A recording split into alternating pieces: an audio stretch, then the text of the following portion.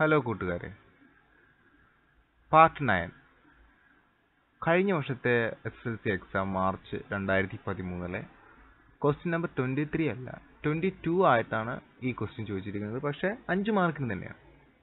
എന്താണ് question? Consider the line 4x - 3y - 10 = 0. Prove that 4, 2 is a point on this line. Find another point on this line. B. Find slope of this line. C. Write the equation of the line with the same slope and passing through the point 3, 5. നമുക്ക് നോക്കാം എന്താണ് ഈ question ചോദിച്ചിരിക്കുന്നത്. Consider the line, നമുക്കൊരു line തന്നിരിക്കുന്നു. Prove that 4, 2 is a point on this line. ഇതിനകത്തെ point ആണ് 4, 2 എന്ന് തെളിയിക്കണം. അതിനെന്ത് ചെയ്യണം? എക്സിന് 4 എന്ന് കൊടുക്കുക, വൈക്ക് 2 എന്ന് കൊടുക്കുക. അപ്പോൾ ഉത്തരം 0 കിട്ടിയാൽ ശരിയാണ്. 4, 2 ഇതിനകത്തെ ഒരു ബിന്ദുവാണ്. അത് find another point on this line, മറ്റൊരു പോയിന്റ് കണ്ടുപിടിക്കാൻ. അപ്പോൾ എക്സിന് 0 എന്ന് കൊടുക്കാണ്ട് വൈയുടെ വില കണ്ടെത്തുക, വൈക്ക് 0 എന്ന് കൊടുക്കാണ്ട് എക്സിന്റെ വില കണ്ടെത്തുക. അങ്ങനെ 2 പോയിന്റ് കണ്ടെത്താൻ സാധിക്കും. B question, find slope of this line. Slope കണ്ടുപിടിക്കണം. അതിന് നമ്മൾ വൈനെ ഒരു സൈഡിലേക്ക് എഴുതിയിട്ട് y = എന്താണ് mx + c അങ്ങനെ എഴുതാം.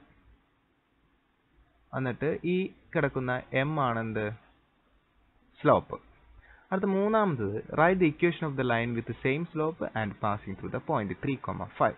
അപ്പോൾ ഇവിടെ കിട്ടുന്ന സ്ലോപ്പിലെ അതേ സ്ലോപ്പുള്ള ഒരു ലൈൻ പറഞ്ഞിരിക്കുന്നു. ആ ലൈൻ കടന്നു പോകുന്ന പോയിന്റ് എന്താ? പോയിന്റ് 3, 5. ആ 3, 5 കടന്നു പോകുന്ന ആ ലൈനിന്റെ എന്ത് കണ്ടുപിടിക്കണം? ഇക്വേഷൻ കണ്ടുപിടിക്കണം. വെരി സിമ്പിൾ ആണ്, നമുക്ക് ചെയ്യാം. ഓരോന്നായിട്ട് ചെയ്യാം. ആദ്യ ചോദ്യം എന്താ? Prove that 4, 2 is a point on this line. Find another point on this line. ആദ്യം നമുക്ക് 4, 2 ഇതിനകത്ത് ഒരു ബിന്ദുവാണെന്ന് തെളിയിക്കാം. അത് നമുക്ക് ഇക്വേഷൻ എടുത്ത് എഴുതാം. എന്താണ് നമ്മുടെ ഇക്വേഷൻ?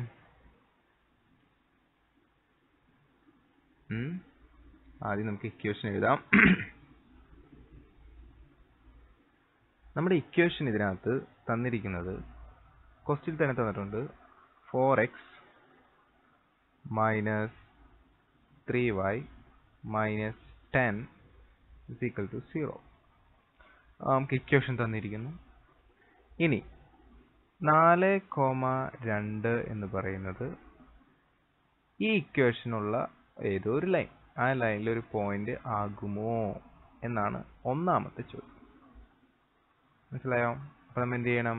എക്സിന് 4 എന്ന് കൊടുക്കുക, വൈക്ക് നമ്മൾ എന്ത് ചെയ്യുക? 2 എന്ന് കൊടുക്കുക. എന്നിട്ട് ഇക്വേഷൻ സാറ്റിസ്ഫൈ ചെയ്യുന്നുണ്ടോ, 0 വരുന്നുണ്ടോ എന്ന് നോക്കാം.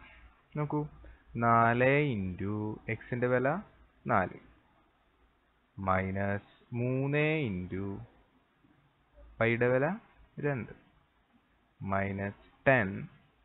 നോക്കാം, 4 ഇൻറ്റു 4 16 മൈനസ് 3, 6 മൈനസ് 10.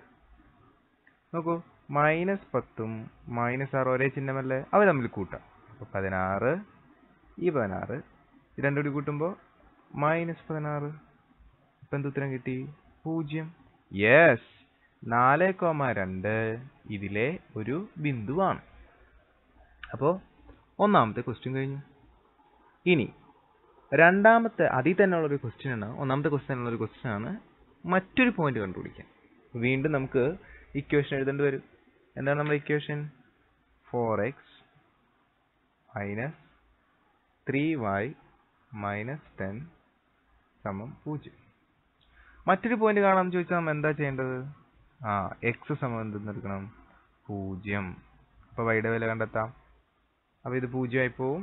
വൈയുടെ വില എന്തായിരിക്കും? -3y - 10 = 0. y സമം -3y അപ്പുറം ചെന്ന് കഴിഞ്ഞാൽ +3y സമം എന്താണ്? -10. സോ y സമം -10/3. ഓക്കെ, അപ്പോൾ നമുക്കൊരു പോയിന്റ് കിട്ടി. എന്താണത്? എക്സ് സമം 0 ആയാൽ y സമം എന്താണ്? -10/3. ഒരെണ്ണം അവർ ചോദിച്ചിട്ടുള്ളൂ, ഒരെണ്ണം കണ്ടാൽ മതി. അപ്പോൾ അത് കഴിഞ്ഞു. ഇനി രണ്ടാമത്തെ ക്വസ്റ്റ്യൻ നമ്മൾ ചോദിച്ചിരിക്കുന്നത് സ്ലോപ്പ് കണ്ടെത്താം. ഓക്കെ, അപ്പോൾ സ്ലോപ്പ് കണ്ടെത്താനായിട്ട് വളരെ എളുപ്പമുള്ളൊരു മാർഗമുണ്ട്, അത് പറഞ്ഞുതരാം സാർ. ഇപ്പോൾ 4x മൈനസ് 3y മൈനസ് 10 സമം 0 ആണല്ലോ. അപ്പോൾ നമുക്ക് നേരത്തെ കണ്ടുപിടിച്ച പോയിന്റ് ഉപയോഗിച്ച് നമുക്ക് കാണാം, അല്ലെങ്കിൽ വേറൊരു മാർഗമുണ്ട്, എളുപ്പമുള്ളൊരു മാർഗമുണ്ട്, അത് പറഞ്ഞുതരാം. അതായത് y സമം mx പ്ലസ് സി, ഇതാണ് ഒരു സ്ട്രെയിറ്റ് ലൈനിൻ്റെ ഇക്വേഷൻ. അപ്പോൾ ഇവിടെ നമുക്ക് ഈ രൂപത്തിലാക്കുന്നതിന് നമുക്ക് മൈനസ് 3y സമം എന്ന് പറഞ്ഞ് എഴുതാം. ഇതൊക്കെ അപ്പുറത്തോട്ട് പോകണം. അപ്പോൾ എന്താവും? Minus 4x plus 10. കണ്ടോ? ഇനി y മാത്രമാക്കണം. അപ്പോൾ ഇവിടെ എല്ലാത്തിൻ്റെയും താഴെ എന്ത് ചെയ്യേണ്ടി വരും? ഇവിടെ മൈനസ് 3 ഗുണിച്ചിരിക്കുകയാണ്, അത് സമത്തിൻ്റെ അപ്പുറം പോകുമ്പോൾ ഹരണമാവും. Divide by minus 3 plus 10 divide by 3 minus 3. So നമുക്ക് ഇങ്ങനെ കിട്ടും. എങ്ങനെ? y സമം minus minus get cancel 4 by 3x minus 10 by minus 3 minus 10 by 3 10 by 3. നമുക്ക് ഈ ഇക്വേഷനായിട്ട് കമ്പയർ ചെയ്യുമ്പോൾ എമ്മിൻ്റെ സ്ഥലത്ത് ഇവിടെ 4 ബൈ 3, എക്സിൻ്റെ സ്ഥലത്ത് ഇവിടെ എക്സ്, സിയുടെ സ്ഥലത്ത് മൈനസ് 10 ബൈ 3. അപ്പോൾ ഇതാണ് എം, സ്ലോപ്പ്. സ്ലോപ്പ് എന്ന് പറഞ്ഞാൽ ചെരിവ് എന്തായിരിക്കും? 4 ബൈ 3. ഇതാണ് ഏറ്റവും എളുപ്പമായിട്ടുള്ളൊരു മാർഗം. എന്താ നമ്മൾ ചെയ്തത്? തന്നിരിക്കുന്ന ഇക്വേഷൻ്റെ y മാത്രം ഒരു സൈഡിലോട്ട് ആക്കുക. കണ്ടോ? അപ്പോൾ ആദ്യം സാറ് മൈനസ് 3y ഉള്ളത് ഇവിടെ നോക്കി, ബാക്കിയുള്ളത് അപ്പുറത്തേക്ക് കൊണ്ടുപോയി. അപ്പോൾ y സമയം ഇങ്ങനെ കിട്ടി. മൈനസ് 3 അപ്പുറത്തോട്ട് എടുത്ത് ഹരിച്ചു. കണ്ടോ? ഹരിച്ചു കഴിഞ്ഞപ്പോൾ ഇങ്ങനെയായി. ഇനി എക്സിൻ്റെ ഇപ്പുറം കിടക്കുന്നത് എന്താണോ അതാണ് എന്ത്? സ്ലോപ്പ്. അതാണ് ഒരു മാർഗം. ഇനി മറ്റൊരു മാർഗം എന്ന് വെച്ചാൽ നമ്മൾ നേരത്തെ കണ്ടെത്തിയ നമ്മളുടെ എക്സിൻ്റെ വില നമ്മൾ കണ്ടെത്തി. നേരത്തെ എത്രയാണ്? എക്സ് സമം 0 ആയപ്പോൾ നമുക്ക് എന്ത് പറ്റി? y സമം എന്താണ്? 10 ബൈ 3 അല്ലേ? 10 ബൈ 3 മൈനസ് 10 ബൈ 3 അങ്ങനെ നമുക്ക് കിട്ടി. എന്നിട്ട് അപ്പോൾ നമുക്കൊരു പോയിന്റ് ഇപ്പോൾ ഓൾറെഡി കിട്ടിക്കഴിഞ്ഞു. ഒരു പോയിന്റ് നമ്മൾ തെളിയിച്ചു അതിനകത്തുള്ളതാണെന്ന്. ആ രണ്ട് പോയിന്റുകൾ തമ്മിലുള്ള സ്ലോപ്പ് കാണാം. y2 minus y1 divided by x2 minus x1 ഉപയോഗിച്ച് അങ്ങനെയും കാണാം. അത് നിങ്ങൾ സ്വയം ചെയ്ത് നോക്കുക. ഇനി അവസാനത്തെ ക്വസ്റ്റ്യനിൽ ഇതേ സ്ലോപ്പ് ഏതാണ്? ഇത് തന്നെ. മൂന്നാമത്തെ ക്വസ്റ്റ്യൻ നമ്മൾ പറഞ്ഞിരിക്കുന്നത് ഇതേ സ്ലോപ്പുള്ള, അതായത് ഇതേ ചെരിവുള്ള മറ്റൊരു ലൈൻ, അത് കടന്നു പോകുന്ന പോയിന്റ് ഒരെണ്ണം നമുക്ക് നൽകിയിട്ടുണ്ട്. പോയിന്റ് എത്രയാണ്? 3,5. കണ്ടോ? അങ്ങനെയാണെങ്കിൽ ഈ ലൈനിൻ്റെ ഇക്വേഷൻ എന്താ? ഇപ്പോൾ സ്ലോപ്പ് തന്നിരിക്കുന്നു, ഒരു പോയിന്റ് തന്നിരിക്കുന്നു. അപ്പോൾ നമ്മൾ എന്ത് ചെയ്യണം? നമ്മൾ പഠിച്ചിട്ടുണ്ട്, ഒരു പോയിന്റ് എന്തായിട്ട് എടുക്കണം? എക്സ്